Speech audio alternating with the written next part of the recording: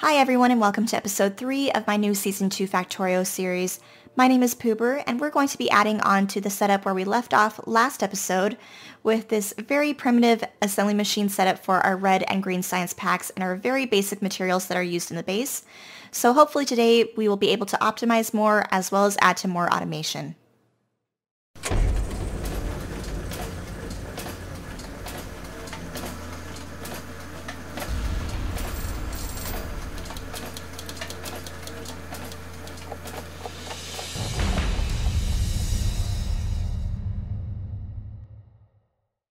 Since last episode, I was able to build up a decent amount of our transport belts, as well as one full stack of our yellow inserters, and then we even have a couple of the upgraded Assembly 2 machines ready to go.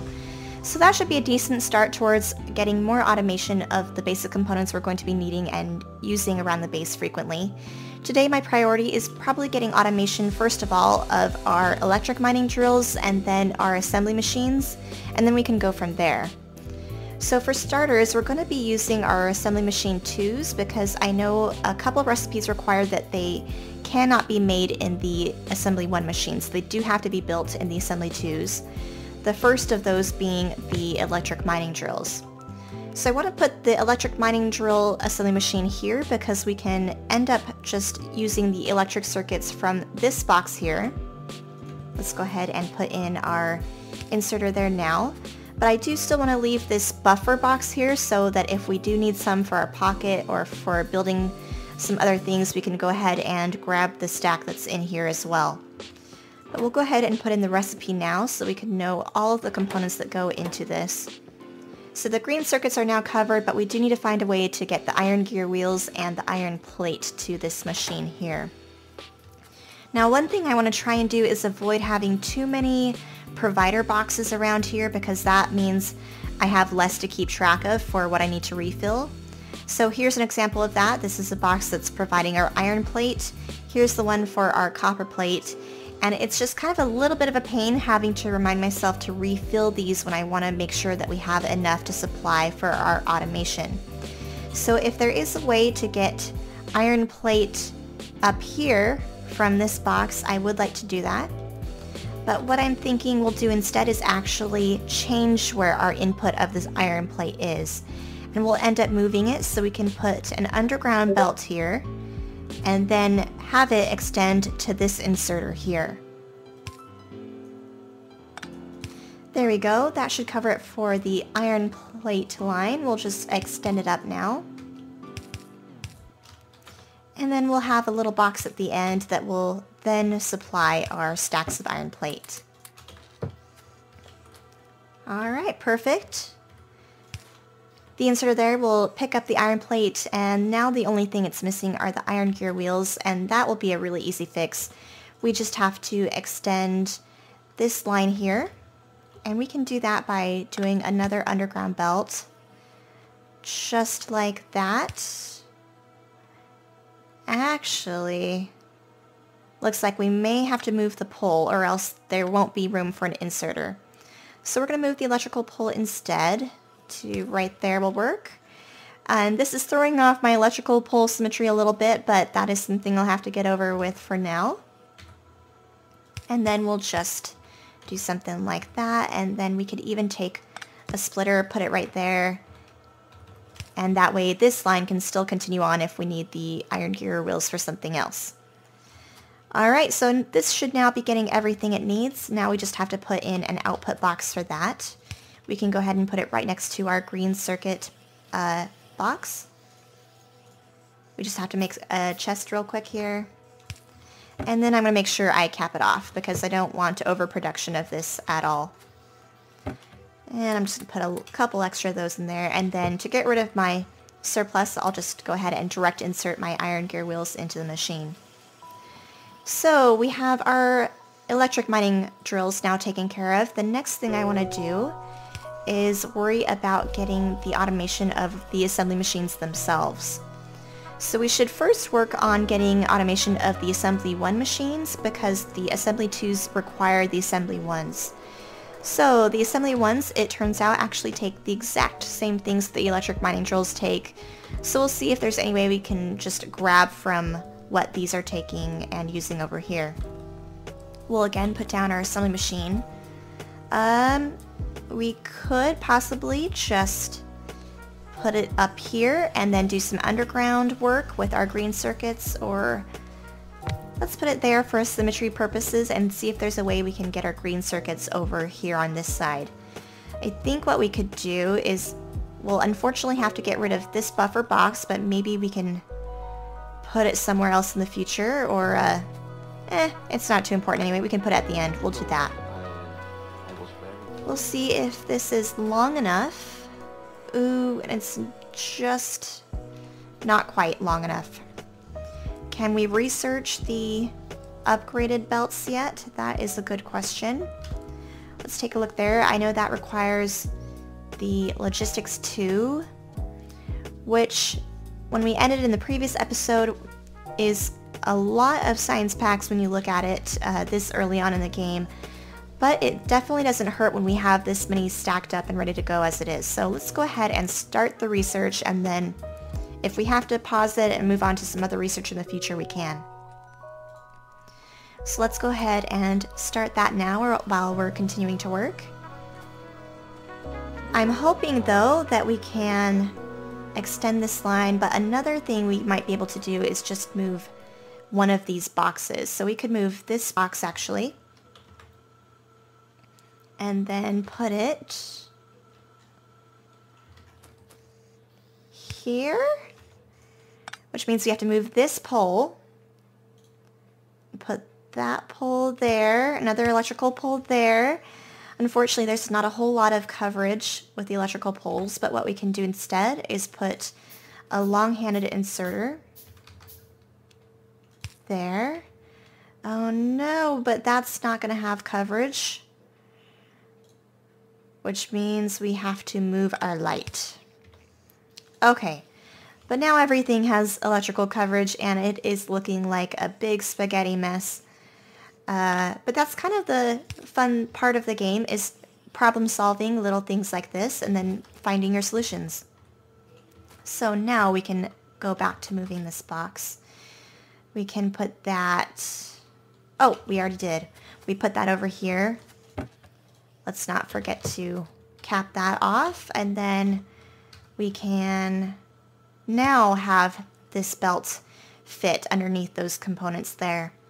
The red and blue belts have the longest coverage of the underground belt lines, which is why it is appealing to go for those closer to early to mid-game when you can, but they are more expensive. But this way we have a solution just in case our logistics research doesn't get done. And looking here, we're already running low on our green science packs, and these will be pretty slow going. It looks like we're already running out of the resources, so this is already out of the iron plate. So let's go ahead, pop in what I have, and then I'm going to grab some more iron plate from a storage box I have down here. We'll grab that all, and then put it back up in the box so it can get utilized instead of just sitting idle. Alright, there we go. So green science packs should be back to work once we have more production of our yellow inserters. It looks like we're now just waiting on our green circuits, which again are reliant on iron plate. So it looks like all the iron plate is actually going towards the iron gear wheels instead. So this is definitely not the most optimized setup in the world, but it will theoretically eventually work if you give it enough time. Okay, where were we? We were working on getting our green circuits over here to this assembly machine, which once we actually have green circuit production, it should get transferred on this belt here underground, and then we'll have an inserter go into this one here. So that is our green circuits handled. Let's go ahead and put in the recipe though. This is, again, the assembly machine 1 recipe. So green circuits handled. Now we have to worry about our iron plate and the iron gear wheels. So for iron plate, that will be the easiest thing to solve, of course, because we have the line right here. And for iron gear wheels, let's go ahead and just extend the line up a little bit more. We'll have to use or make a couple more underground belts there. And we're having to change the electrical poles setup a little bit here too.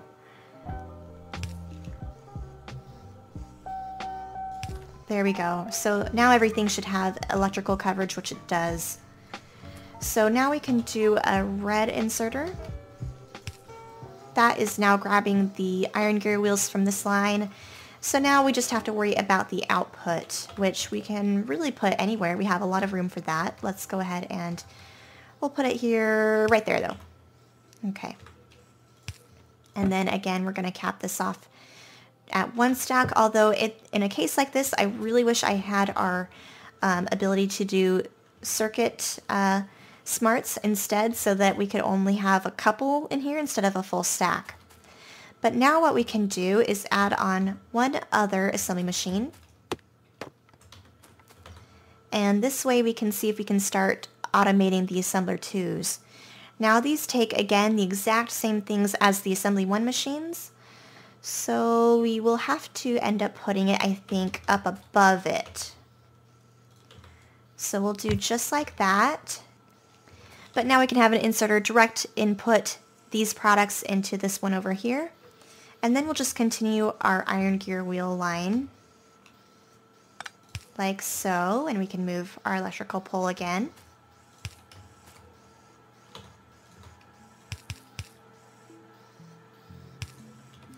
And then we can actually direct take the iron plate from the box if we want, or we could extend this even further up if we wanted to, but I'm okay with it taking from the box for now. We'll do another long-handed inserter. Add some electricity. Then we need to worry about how this one will get the green circuits. So what we could do... Let's see, this one I'm a little bit more stumped on.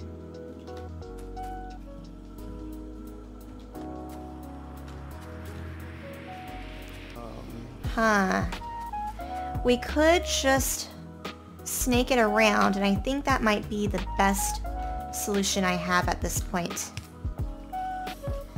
So we'll do something like this, where we're just going to curve it around here, and that way it'll go up, and then we can get the green circuits from this line here.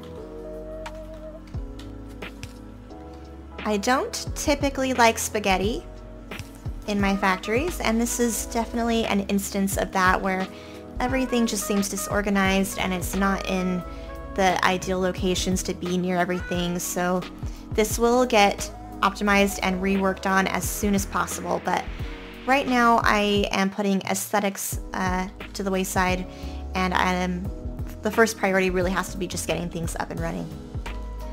So then we need our output box. We'll do another one right there. Let's put in a recipe.